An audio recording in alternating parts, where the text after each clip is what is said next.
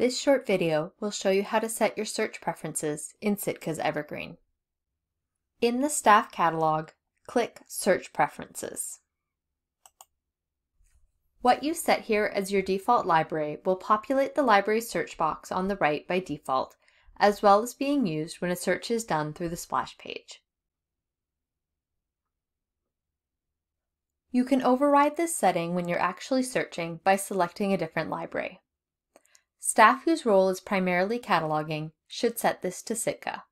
What you set here as your preferred library will always display in the holdings count in the search results, regardless of your search library.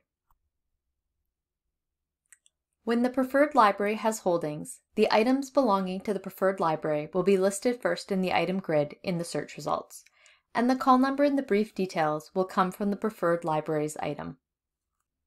What you set here as your default search pane will display when you open a new catalog window. You can choose from keyword search, numeric search, mark search, browse, and shelf browse.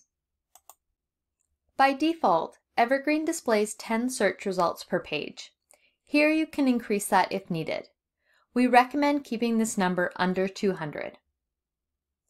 If you would like the Exclude Electronic Resources limiter as an option when searching, check the box in the search preferences to add it to the main search form.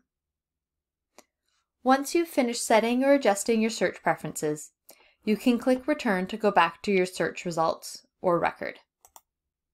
Thank you for watching this video.